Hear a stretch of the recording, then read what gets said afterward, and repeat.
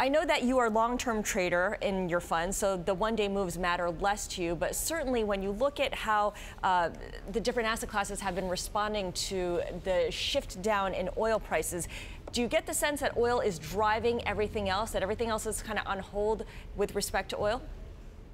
Maybe not driving it, but it's part of the story. I think, you've got a lot of supply globally. Demand has not picked up sufficiently globally to offset that excess supply.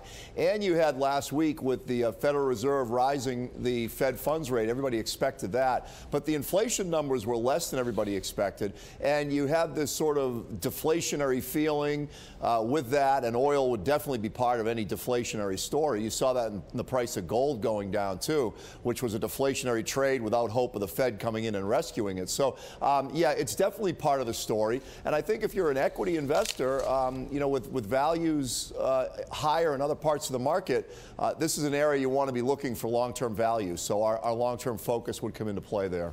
And so let's talk to someone who has an equity focus, Marc Pouey of Bank of America. Before we get to whether energy stocks have value right now, why isn't it having more of an impact on the earnings outlook, this drop in oil prices? Is this because people still see it as temporary?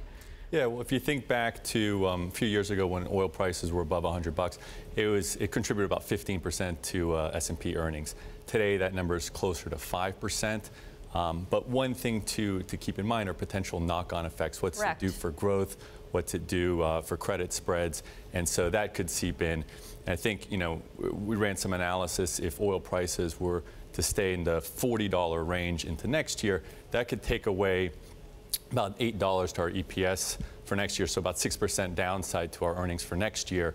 Effectively, that could take away quite a bit of what you could potentially get from tax reform as well, right? So it is something to keep a close eye on.